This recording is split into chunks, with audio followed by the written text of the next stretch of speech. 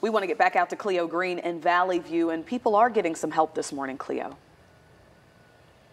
Yeah, Dia, Mark, and we've been showing video and images of all the devastation, areas that have been decimated, right? So cleanup, it's not going to happen overnight. It's going to take weeks, even months, to really restore some of the neighborhoods here. I'm here at Bruce Kirby. He's in charge of the Chainsaw Group for the Texans Group on Mission.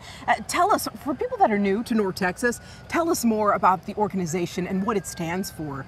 Okay, Texans on Mission formerly was Texas Baptist Men, and we're a disaster group. We come in and we help people after a storm or a hurricane or anything that has caused tree damage or any kind of damage. And we do multiple things for, I work with the Chainsaw Group primarily, but we also have other units that do other things to help people. When something like this happens, people are generally in a state of shock and they just need some help. And what our goal is to be the hands and feet of Jesus, to just express love and help to those in need. And that you are, and doing something like this, I mean, it's quite expensive, right, for the cleanup effort to actually happen. And you guys are coming in to volunteer and lend a helping hand. Yesterday, you were surveying some damage out in Pilot Point. What did you see? In Pilot Point, there was some damage.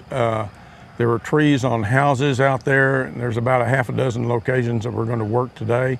And we've got a group of about 15 of us that we're going to undertake this, and we're going to see how far we can get. This may take several days, but we will get there. We have the equipment, we have the manpower, and some of us have been doing this a number of years. And you know, I've been lucky enough to tell some stories about the organization, and you guys truly are a helping hand to so many families.